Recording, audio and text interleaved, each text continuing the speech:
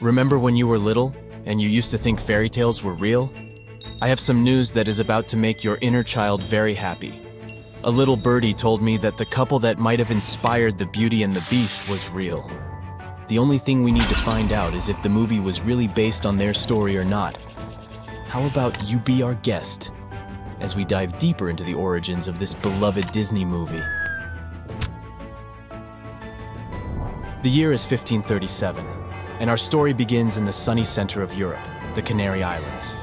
The Canaries are home to outstanding natural attractions, and Canarios, the people who are born there, live their daily lives in the archipelago's pleasant climate.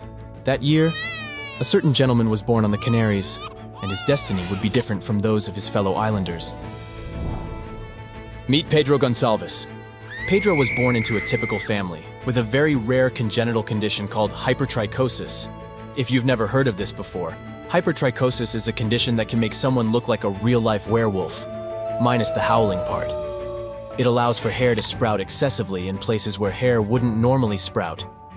If in 2023 we still aren't sure of the causes of this disease, imagine people all the way back in the 1500s. Dermatologist Sarah Taylor says that throughout history, there have only been 50 documented cases of this condition.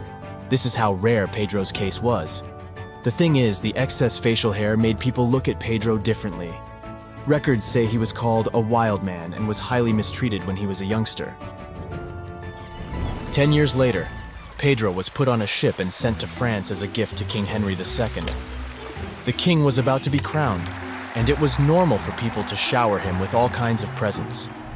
Little Pedro disembarked in the French city of Fontainebleau, where he moved into the king's castle. The entire court took interest in the boy as soon as he arrived. The castle's academics and doctors asked to study him closely, hoping to figure out if he was really a wild man.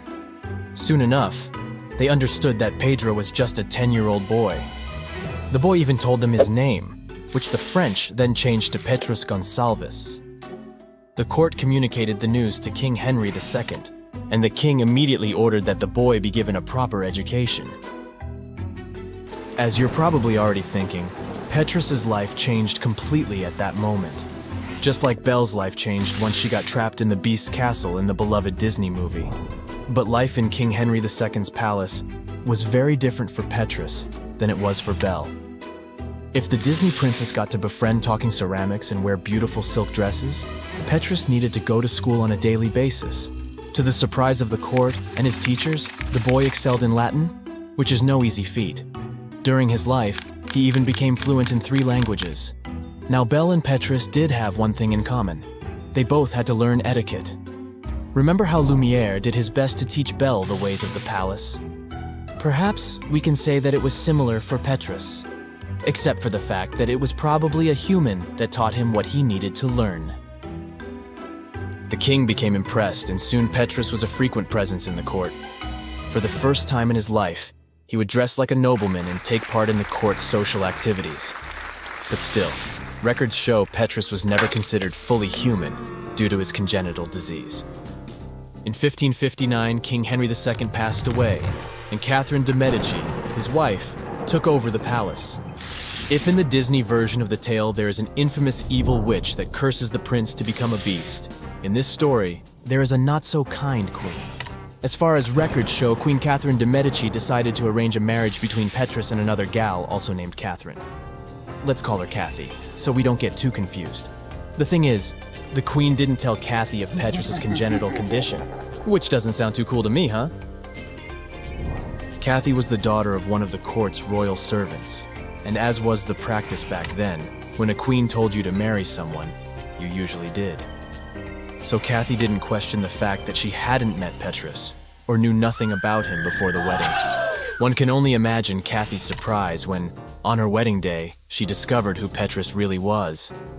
There is no official record of her reaction, although rumor has it that Kathy wasn't too happy initially. But this story has a plot twist that Queen Catherine could never have imagined, and this plot twist is the cheesiest of them all: love. Like in the Disney fairy tale, Beauty, aka Kathy, found that true love was hidden way deep beneath the surface, and that Petrus's exterior appearance was only a small aspect of who he was. Perhaps Queen Catherine could never have imagined that the real Beauty and the Beast would be married for nearly 40 years. They would even have children. Nobody knew if the couple's children would be born with Petrus's condition, so it was a surprise when their first child was born without it. The couple had 7 children in total, and 4 of them did inherit Petrus's hypertrichosis. The Gonsalvus family became a huge attraction in France's court. They became known as the Wild Family and spent the rest of their lives touring through Europe. Natural scientists were interested in studying the Gonsalvus children, trying to better understand the ones born with hypertrichosis. Many portraits were painted of the family during the years they toured the European continent, but many say that they were always seen as an attraction rather than regular human beings. This makes one wonder, did Petrus and Cathy get their happy ending? We know that all Disney movie characters live happily ever after. But how true was that for the real-life Beauty and the Beast? Records were so fascinated with figuring out if Petrus was human or a wild man that there is not much about his life beyond that fact. In the original tale that inspired the movie, Beauty and the Beast also find a happy ending. Written by Gabrielle Suzanne Villeneuve in 1740, the original tale is said to be inspired by Petrus and Cathy's story. But maybe this tale is really as old as time and was born even before Petrus. You see, historians have collected over 23 variations of the Beauty and the Beast story around the world, and over 162 versions of the animal bridegroom story archetype. If this word doesn't mean anything to you, let's take a step back for a second. Fairy tales usually follow some archetypal structure. This means that they tend to reflect the human psyche as a way for us to understand some of our behaviors and feelings. In fact, some fairy tales should be called just tales, as there is nothing fairy-like about them. If you've ever read the Brothers Grimm or Hans Christian Andersen, you know what I mean. The animal bridegroom story trope usually shows a woman marrying an animal-like human that turns out to be a prince living under a curse. And some say this trope dates all the way back to the 1500s. The Disney movie never sets a historical date for the Beauty and the Beast story.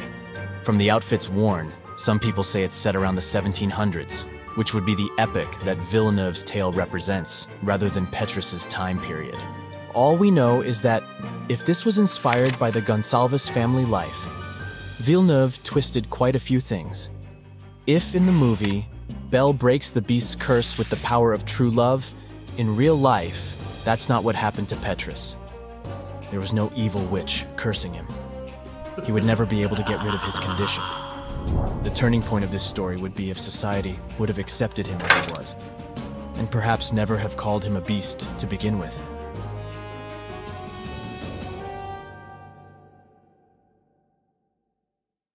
That's it for today. So hey, if you pacified your curiosity, then give the video a like and share it with your friends. Or if you want more, just click on these videos and stay on the bright side.